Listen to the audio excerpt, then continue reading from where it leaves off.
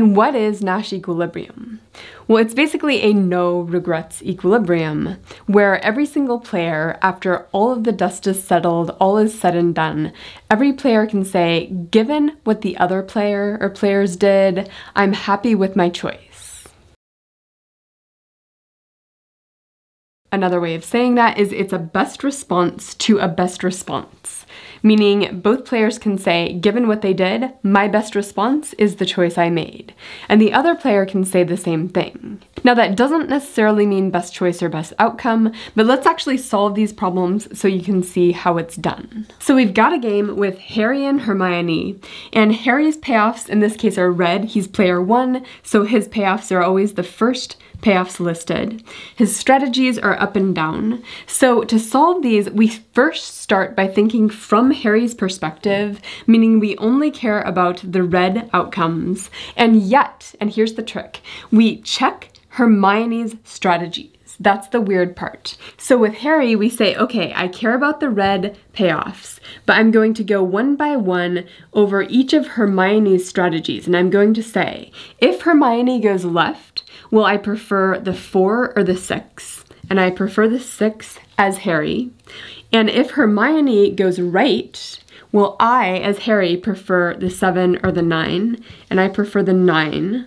So he actually has a dominant strategy, meaning his best response is always down, no matter what she does. And then once we've done Harry's perspective, we're going to flip perspectives and look at the whole thing from Hermione's perspective, looking only at the second payoffs listed since she's player 2.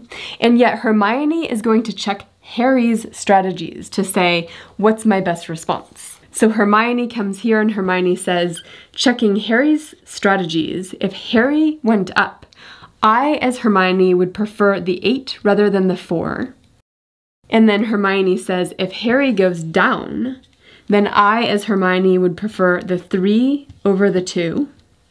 And then anytime you have 2 circles in the same box, that means it's a best response to a best response, or Nash equilibrium.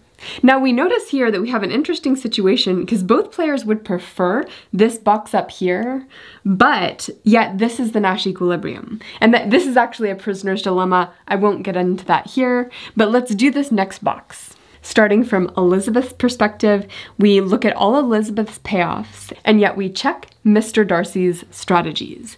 So Elizabeth says, if Mr. Darcy went left, then I, as Elizabeth, would prefer the 5 rather than the 3. If Mr. Darcy went right, then I, as Elizabeth, would prefer the 4 rather than the 2. And then we flip perspectives and think from Mr. Darcy's perspective as player 2, yet he is going to check Elizabeth's strategies.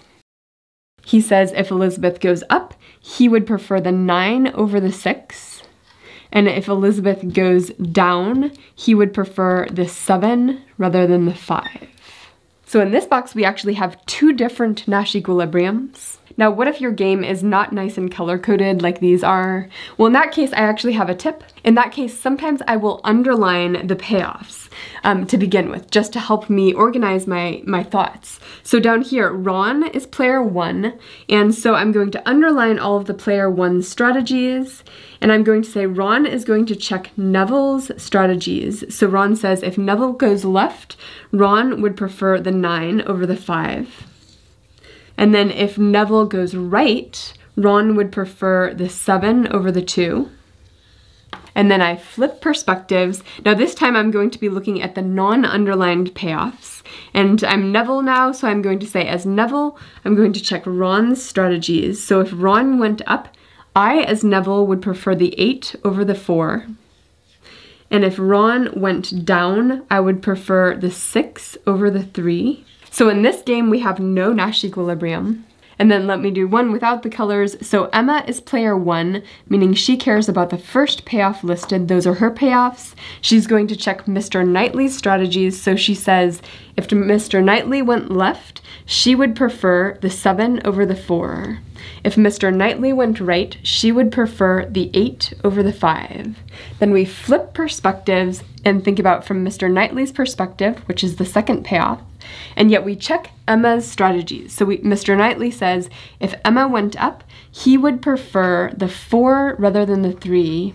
If Emma went down, he would prefer the 7 rather than the 6. So in every single box up here where there are 2 circles in the same box, that's a best response to a best response or a no regrets strategy.